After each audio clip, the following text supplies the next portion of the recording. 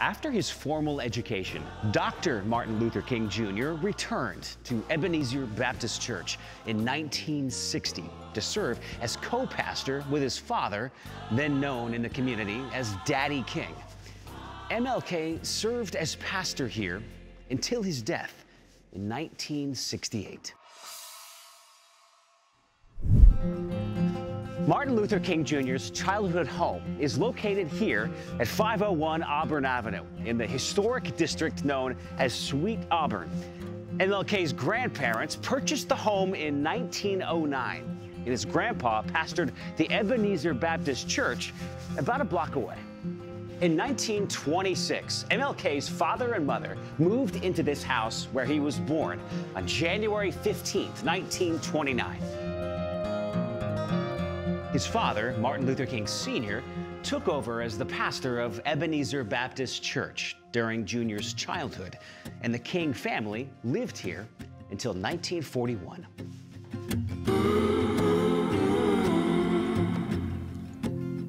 As a reverend son, Martin Luther King Jr. grew up in church. From ages 3 to 6, one of his best friends was a white boy whose father owned a store across the street.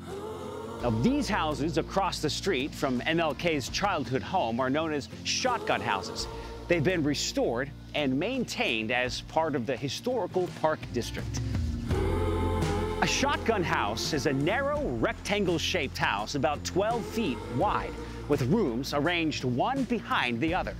The doors were lined up from front to back to allow airflow in hot, humid climates. These were the most popular style of house in poor southern neighborhoods from the end of the Civil War in 1865 all the way to the 1920s.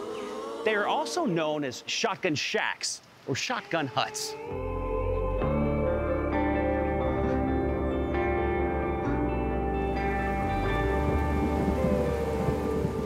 When MLK started going to school at the age of 6, he was sent to the all-black school in town and separated from his friend. Their friendship began to break apart until one day his friend's father demanded they no longer play together at all. MLK would later write that this was a formative experience in his life. We were at the dinner table when the situation was discussed, and here for the first time I was made aware of the existence of a race problem. I had never been conscious of it before, as my parents discussed some of the tragedies that had resulted from this problem and some of the insults they themselves had confronted on account of it. I was greatly shocked. From that moment on, I was determined to hate every white person. My parents would always tell me that I should not hate the white man, but that it was my duty as a Christian to love him. The question arose in my mind: how could I love a race of people who hated me and who had been responsible for breaking me up with one of my childhood friends? This was a great question in my mind for a number of years. MLK's childhood years in Atlanta reinforced the reality of segregation and injustice. He later wrote, "I saw that you could be treated unfairly just because of the color of your skin."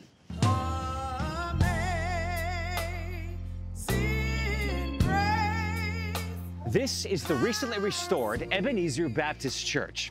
Throughout its long history, this church has been the spiritual home to many citizens of the Sweet Auburn community. Martin Luther King Jr. was baptized here as a child and watched his father minister here for many years. When he was 19, MLK gave his first sermon here and was ordained a minister. After his formal education, Dr. Martin Luther King Jr. returned to Ebenezer Baptist Church in 1960 to serve as co-pastor with his father, then known in the community as Daddy King. MLK served as pastor here until his death in 1968.